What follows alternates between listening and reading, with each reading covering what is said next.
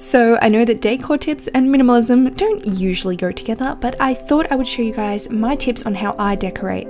So the first one is to observe the space that you're moving into. I am a little bit of a control freak and I do like to draw it down on paper and plan how I'm going to decorate, but it's up to you how you want to do that.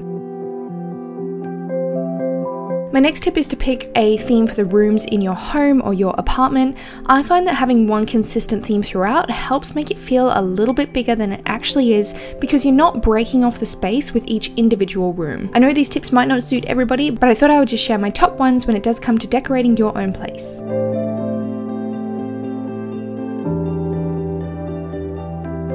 Start with the essentials. So if you're moving into a new place or you don't have too much furniture that you're moving in, you will quickly discover what you do actually really need.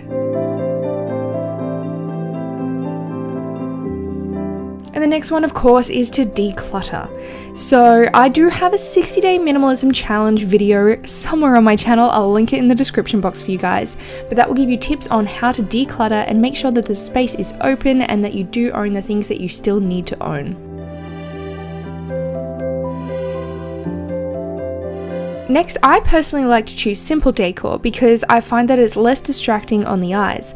So a lot of the times I like to make things myself, such as the plant stand or the bench or even my bed head, and then I like to invest in quality items for the rest of my house.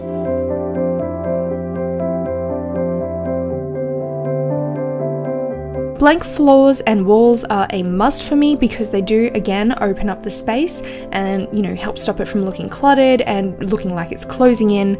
I feel like when I'm in a space that has a lot of stuff on the walls, all the walls are coming in around me, so I like to try and keep them open and empty and clear. This works especially well if you live in a hot climate like I do. I personally have never collected anything. I've never understood the concept of collecting anything, but this is Beau's office, so you can see he collects hats and he collects shoes and he collects jerseys. I find that having collections out on display really eats in on the space that you have, and if you contrast that to my office, which is the same size, I feel like it looks a lot bigger just because it's white and it's bright and it's very open and there's nothing taking up all the space.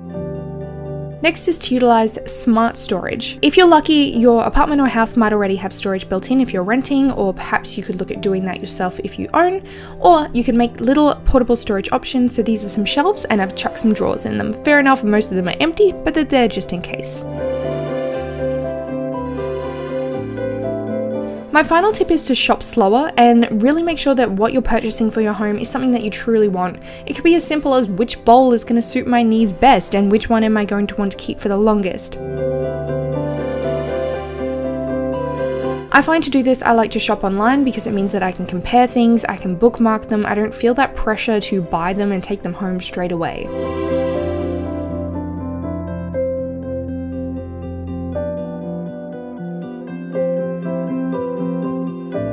I hope you enjoyed this video and leave me a comment below. If you had to pick one decor style for your home, what would that be? I'd love to hear from you guys.